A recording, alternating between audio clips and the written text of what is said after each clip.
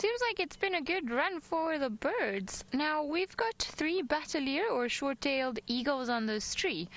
And it's quite unusual to see 3 of them. Now, Bateleurs are the type of eagle that they form monogamous pairs, so they will choose a partner and they will stay with that partner until that partner dies, and then they will find a new one.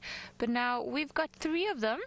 And normally eagles are territorial and they don't particularly allow any other eagles to come close to them. So my guess is that one of these eagles is actually one of their youngsters or one of their previous offspring, because they wouldn't allow another eagle that they're not related to just to sit around in this area and hang out with them. So they've... Oh, sorry, Fergie's just going to help us see clearly, so he's going to wipe the lens quickly.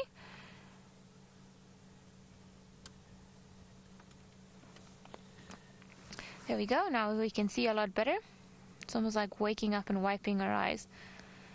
Oh, look at that, they're grooming each other. Ah, this is great. Somebody didn't like it. This is a very special moment that we're looking at. We don't get to see, we see them often flying around and not too far from each other, but to see the both of them grooming, this is something very, very special. And of course, it serves the same purpose as when lions and leopards groom each other, just maintaining good social relationships, getting rid of that bit of extra parasites around. Just keeping good relationship all together. But this is wonderful. You don't get to see this all too often. Oh, somebody's got a naughty feather there.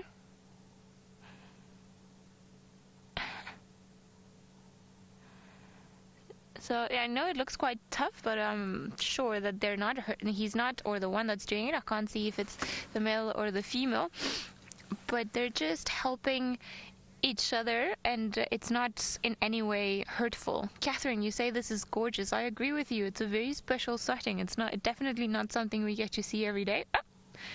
And there was a rogue feather that was not where it was supposed to be, so it seems like it pulled it out. Seems like the one that's doing all the grooming, just judging by the lack of a white underwing, seems to be the male to me. And I can't really see if the one behind the trees has got the white, which would indicate that it's a female. Lara Moore, you say this is very sweet. I agree. It gives a bit of a different insight to the life of these predators, doesn't it? Even these birds of prey, we tend to think of them as such strong and powerful creatures, but just to see what happens sometimes beyond, behind the scenes type of thing, or how they maintain social relationships, and just to see their vulnerable side, let's put it that way, I think it is quite incredible. Now the grooming the other way. So this helps also maintain all the feather conditions, just making sure that all the feathers that are, let's say, starting to get damaged, that they get pulled out and hopefully replaced by the new ones. Oh, that's wonderful.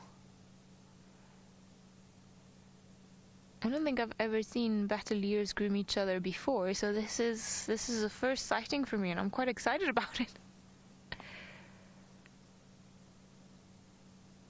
And just look how many feathers they got. You can see just how deep the beak has to go into the skin to be able to get there.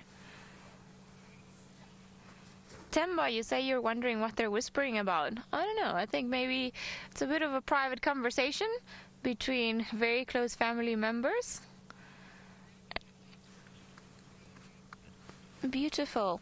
We're going to stay around with them for a little bit longer, see what the third one decides to go. But while we do that, let's go over to Tristan, who's going to give us one last look of the lions. Why? Where are the lions going?